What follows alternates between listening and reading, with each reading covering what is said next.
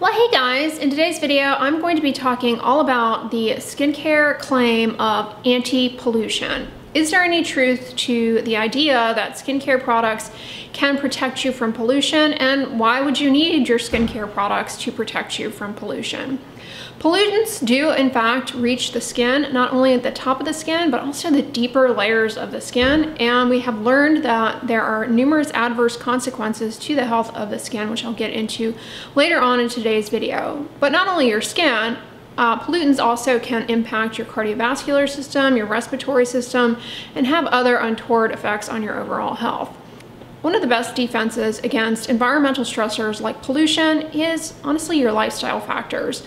Things like exercise, getting plenty of sleep, not smoking, and importantly, your diet can really empower you and your skin to fight off some of the damage of pollution. Eating fruits and vegetables and staying away from sugary processed foods can help your overall antioxidant levels in your skin and make you better equipped to handle free radical damage from pollution. Another great way to get antioxidants in your diet is by drinking green tea. Today's video is sponsored by Pique tea. Matcha green tea is rich in the antioxidant EGCG, as well as numerous other polyphenols that fight off free radicals generated from ultraviolet radiation from the sun, as well as pollution and other environmental stressors. Pique tea is your daily antioxidant powerhouse for radiant health. They have over 20 different flavors, so you're sure to find something your taste buds love and your body craves. Now, Pique tea delivers concentrated antioxidants and nutrients to support healthy immunity, digestion, and weight management. Their cold crystallization technology extracts the active ingredients in superfoods at their maximum potential. Pique tea triple toxin screens for pesticides, heavy metals, and toxic molds. Pique dissolves in seconds in cold or hot water, so you can drink it on the go or add it to smoothies. There is zero prep. It's so delicious, Pique won 3 gold medals at the Global Tea Championship. 15,000 5-star reviews, more than any tea brand in the market. They also have a 30-day satisfaction guarantee, so you either love it or you get your money back. And the reason I love Pique tea so much is the quality of the tea is unprecedented. They start at the source. It ensures the highest antioxidant level in the tea. And it's really nice because you can just add warm or cold water and you have your tea. So there's no tea bag involved, which I really like. Matcha tea also contains the amino acid L-theanine, which can help in stress levels and improving mood. These things play a huge role in our ability to handle environmental stressors.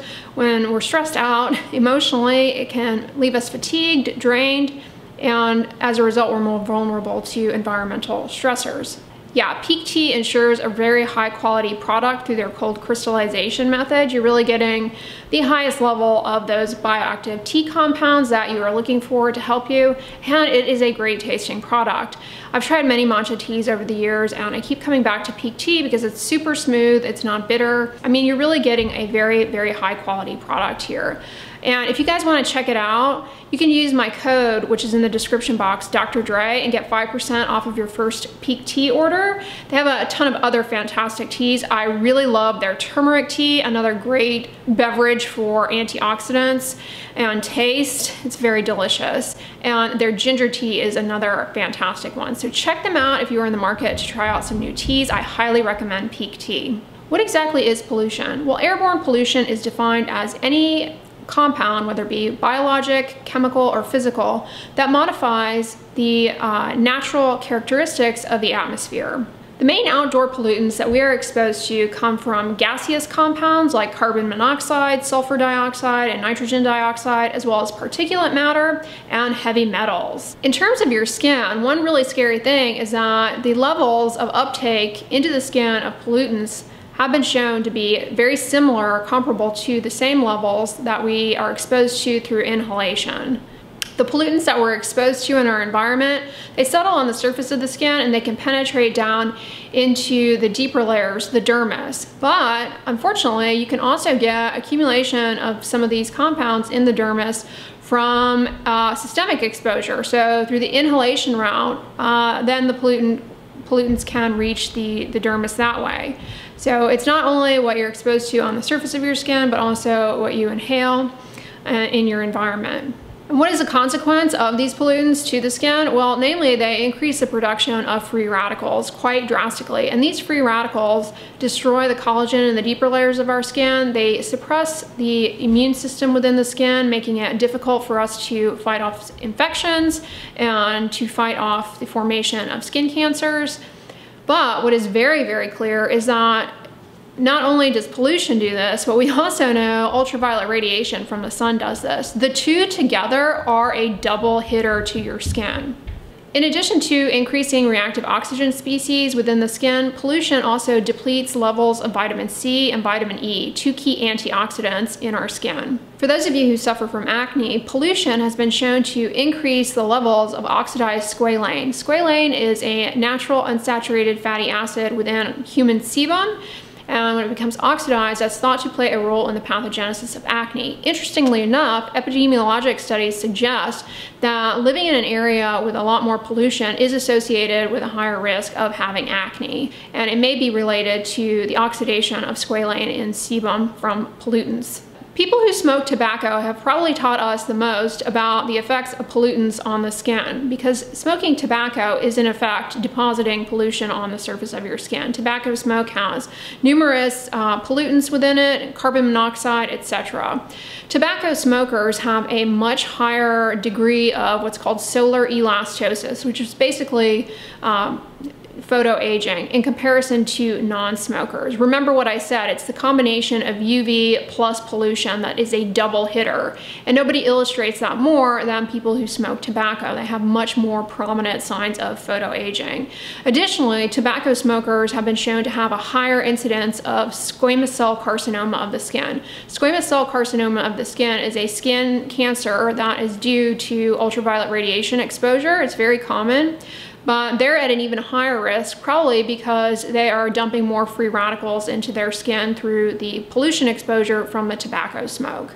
There's actually an interesting small study that showed, that looked at women who lived in urban environments with a lot of pollution versus rural environments with less pollution.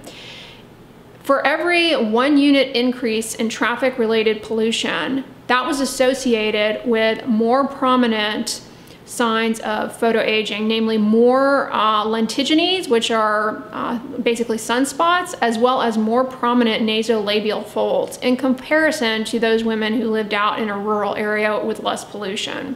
I recently did a video here on YouTube about the skin microbiome and its importance in overall skin health. One of the things that clearly can affect the skin microbiome is pollution. There have actually been studies that show that the skin microbiome, the relative abundance of microflora drops drastically on the forearm at least after exposure to environmental pollutants. Earlier I mentioned that pollutants have been associated with increased levels of oxidized squalane and more acne. There was a study that compared individuals living in Mexico City versus Cuernavaca. Interestingly enough, people who live in Mexico City have oilier skin than people who live in Cuernavaca. And it's thought to be perhaps related to the levels of pollution. So if you live in Mexico and you're in the city, maybe move out to a rural area, especially if you have acne. I don't know if that'll make a difference, but these studies would suggest maybe it does. In addition to acne, we also have considerable evidence that the levels of pollution in your environment impact the severity of a disease called eczema or atopic dermatitis. People who live in more urban areas tend to have worse eczema, and it's thought to be due to perhaps exposure to pollution. In addition to their skin disease, a lot of people who have eczema, they are at a higher risk of having asthma as well. Many people with eczema have asthma, and asthma severity is another thing that is correlated with living in an urban environment with more pollution. Now that I have perhaps terrified you about your daily commute and traffic, that you're gonna, have all of this wrinkling and whatnot from pollution, what exactly can you do about it? Can skincare products save you? Truthfully, right now, I see a lot of products that claim to have anti-pollution technology and anti-pollution ingredients. As it stands now, as of the making of this video, there is no ingredient or set of ingredients that have been substantiated to actually protect the skin from pollution. So you can just ignore those claims for now. But given what I've told you about how damaging pollution is to the skin, we really should be putting a lot of focus into into product development to create skincare products that truly do protect us from pollution, because it's obviously playing a big role in skin aging and skin disease, just like ultraviolet radiation. But what exactly is being done to advance the field of skincare products and cosmeceuticals to create things that might in fact protect us from the skin? BASF is actually doing quite a bit to develop studies and methodologies to test the efficacy of ingredients and product formulations for protecting the skin against pollution. What are the factors that you might need to address in products that would help protect you from pollution? Problem number one that needs to be solved is the aspect of anti-adhesion. Products that would be formulated to prevent pollutants from adhering to the surface of the skin. Now, BASF has created a test to evaluate products and their ability to do this. The test is an in vivo test on actual skin, so it will give some idea of how different products might protect against the adhesion of pollutants to the surface of the skin. So that would be a really important way to reduce our overall exposure. And based on what they have conveyed through the media, they have identified that probably some combination of polymers, emollients, and emulsifiers that influence the ability of a product to prevent pollutant adherence. The second factor that you need to consider as well is anti-penetration. You want products that not only prevent things from adhering, but you have to keep in mind that a lot of the particulate matter in pollution has coatings on it that can seep into your skin. So products should not only keep pollutants from adhering, but keep things from seeping down in. Because remember, I said that pollutants, they can actually get into the deeper layers of your skin to cause more damage. BASF has a test that is a lab-based test, so not in vivo, in vitro. It's a permeability model that will test the ability of different compounds to prevent penetration into the skin of different ingredients and different formulations, which is really cool. It seems rational to expect that certain polymers might be better than others at preventing the penetration. And then the third aspect to consider in skincare manufacturing is cleansing. The ability of cleansers to remove stuff off the surface of the skin. Pollutants. I've always emphasized how important it is to use a cleanser once a day to remove this stuff at the end of the day. But how well do cleansers actually do that? I truly don't know.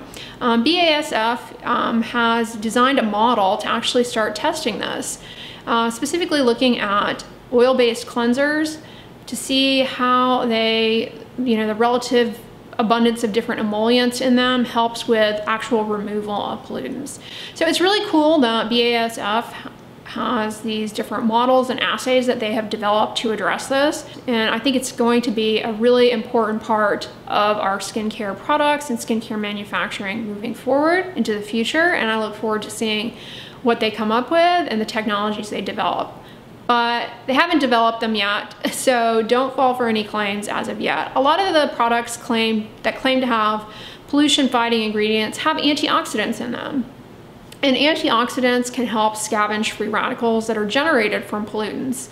Unfortunately, a lot of antioxidants are not super stable in skincare products, so whether or not they actually fight off those free radicals that are generated is hard to say, and whether or not they prevent pollutants from adhering to the skin, seeping into the skin, and whether or not they help in the removal of them hasn't been substantiated.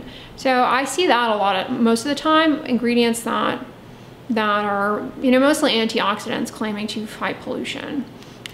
So now that I have terrified you about the role of pollution in the health of your skin, what can you do to protect it as a consumer now, based on what I told you about the fact that we really don't have skincare products or ingredients dialed in yet that actually address the pollution aspect?